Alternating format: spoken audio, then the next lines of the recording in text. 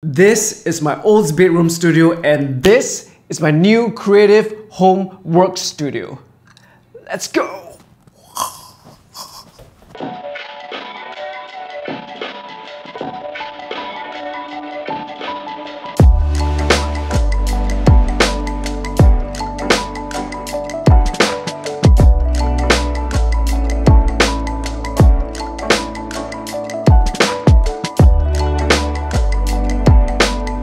Right, so some of you may or may not have watched my previous home tour video where I briefly showed you guys around this newly renovated creative workspace of mine which I call home. But yes, I only briefly went through like the design elements of this space, but I never really deep dive into the items of this space that makes me super insanely productive, like insane productivity. But yeah, I never really deep dive into all the little items that I have here that really helps me in my creative workflow as a creative, as a freelance videographer and filmmaker, and also as a YouTuber. So let's begin. So I like to divide my creative studio into three sections, the first one being the storage area, the second one being the living space or the set piece area, and last of all the workstation. So let's start off with the storage area first. Alright guys, so this is the storage rack, and as a filmmaker and a freelance videographer, I do have quite a bit of gear and small equipment and stuff like that, so it is super essential to have a storage rack. I got this from Lazada, and basically yeah, all of my tripods, lighting equipment, I put it at the bottom. I also put more like heavy stuff in this bag over here, and then on the second rack, yeah, I have a printer which I barely use. This is my charging station where I charge all of my batteries, and on the third rack, as you can see, I have all of these trays from Shopee, which are really useful to help you store and compartmentalize all the little equipment that I have. And also I have these labels, which I use a label printer from Shopee as well. This one is called Nimbot. It's an infrared printer, so it doesn't actually use ink. Yeah, it just helps to label everything so that I know which tray is what. Super handy tool to have, and of course, on the last rack is just like random things. Alright, so this is the secondary desk from myseat.sg again. Beautiful wooden top. It is smooth, matte finish. I'm really liking it. It's very affordable. It's about like $100. So I use this secondary desk more to put like random items and parcels and basically rubbish lah. And also I use this as a product backdrop where if I need to feature any products, I can use this desk, or if anyone needs to come over and do work, then you can also use this desk to do so. So moving along to my main workstation, this is where I create all of my magic over here, and very obvious one over here, this seat by Secret Lab. It's a very pricey working chair. It does what it needs to do. I mean, it gives all of the support that I need, like the neck support, but yeah, it's pretty brown, pretty gross, but anyways, yes, and then the lower back support, the lumbar support. It looks good. It feels good as a working chair, although I would say it is not like comfy as a couch. It is pretty stiff, so in terms of comfort level, I think it's not really the best, but it does what it needs to do to give me like support to be working on very long hours on the desk.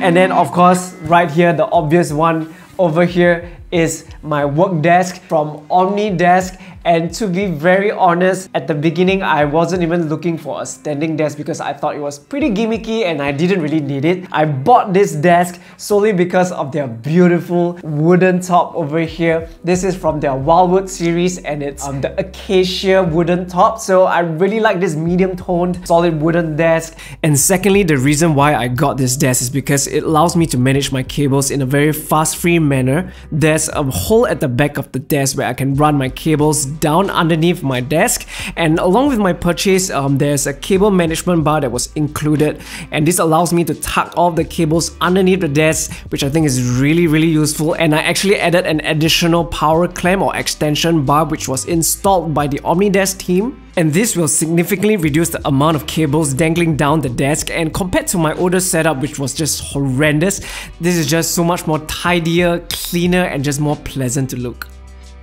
Now for the standing function, I would say it's not really needed, but it's always nice to be able to switch things up during work and stand up after long hours of sitting down. And I would say the usage level is about 10 to 15% to stand up and work. And during the weekends, Mel and I would watch shows on the computer and we would shift our couch to the desk. And again, it's really nice to be able to adjust the desk height to the couch level, so it's a very welcomed feature. This desk, I would say, although I paid $1,100, so that is really expensive. Yeah, just spending so much money on a work desk is definitely very expensive. For me right now, after using it for a couple of months, I definitely think it's worth it, and yeah, beautiful solid wooden top. So no complaints, no regrets, no regrets. And over here, this is my PC, which I kind of got it assembled with Aftershock. Aftershock PC will allow you to customize your PC and assemble it for you and then deliver it to your home. So for me, that's really useful. And then if anything goes wrong, they would be able to service it. And these are my PC specs. It's pretty decent. It cost me 3.2K. So still alright, it's not the best out there, but it does its job. This monitor is from BenQ. It's a 2.7K resolution, 27-inch monitor, pretty accurate colors, although I would say the bezels are pretty thick. So if you are very particular about the bezels, you want to have thin bezels, then maybe it's not for you. But for me, it's alright. And on the top of the monitor, I have with me this Xiaomi screen bar. For me personally, I think it is absolutely crucial to have your workstation be lit up so that you don't have eye strain when you work long hours in front of the computer screen. So the thing about having a screen bar is that it can be mounted at the top of your monitor, so you don't need to have a desk lamp, which is going to take up a lot of space on the desk, and it draws power from my PC via USB. So I think that is a very useful thing. This Xiaomi screen bar, it costs about $80, so it is definitely more on the expensive side, but again, a worth it investment. It comes with this wireless knob over here where you can adjust the brightness of the screen bar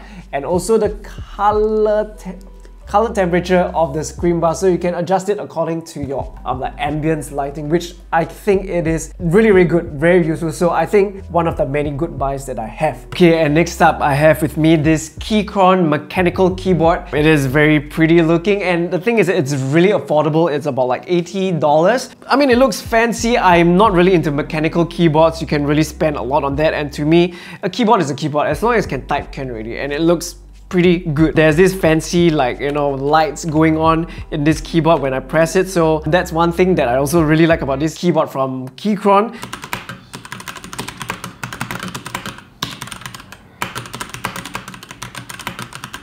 And moving on to the mouse that I use, this one is from SteelSeries, and I can't really remember the model of it because I bought it from such a long time ago. It's a wired mouse just like my keyboard. Too lazy to change this mouse, and secondly, I didn't want to really deal with charging more equipment, so hence I just kept using it. It still works great, and below the mouse is a cheap ass $2 mouse pad from Shopee, and I didn't want to get like a desk mat which would cover quite a big portion of the table. I really like the wooden details of, you know, this Omnidesk, hence I went with a smaller mouse pad itself, which can be quite limiting in terms of range of motion, but I could still live with it because I do appreciate this table a lot. Next up, I have the speakers from Klipsch.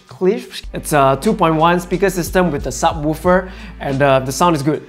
That's all I have to say. The sound is good. And over here, this is the USB condenser mic that I have from Audio-Technica. This is the mic that I use to record all of my voiceovers, and I've been using it for 10 years already, and it's still working great. The sound quality is good. You can immediately hear the difference. It's got that punch and that clarity, and although I would say I have to do some audio tweaking to make it sound its best, but I mean, with the raw sound itself, it's really good enough.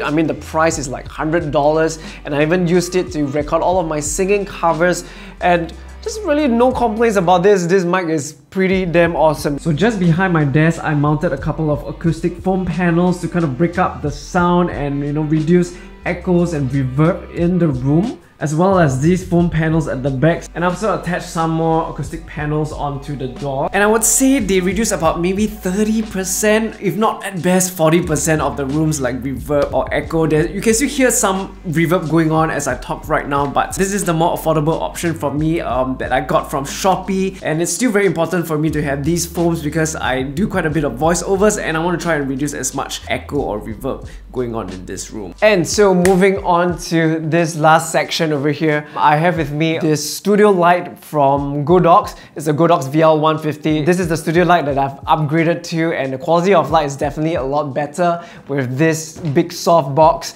And then a C-stand over here, and also this is my dry box where I keep all of my camera lenses and all of my camera bodies. And the last section over here would be the kind of like the living space, and the concept behind this is basically I just wanted my workstation to feel as homely as possible. So this open wardrobe, I really like it. It's from IKEA, and it gives off that Scandi Japandi vibe. I have with me a Japanese like lantern over here, and so this bamboo plant is from Easybuy, and it's again adds to the whole aesthetics of this place. So that is pretty much all I have to show you guys.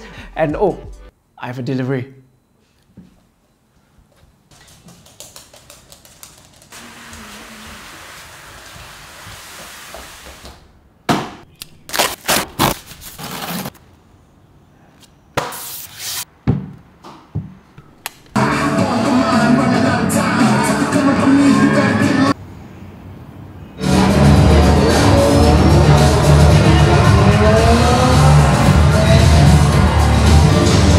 This is the only home theater that I ever need. So I just want to thank Creative for sending me this heck of a soundbar. It is definitely a huge step up for my sound system at home, and the soundbar itself has speakers on the top, sides and front to give that spacious sound for your home theater experience, as well as a separate wireless subwoofer to give that punchy bass for your movies, which makes all of the difference.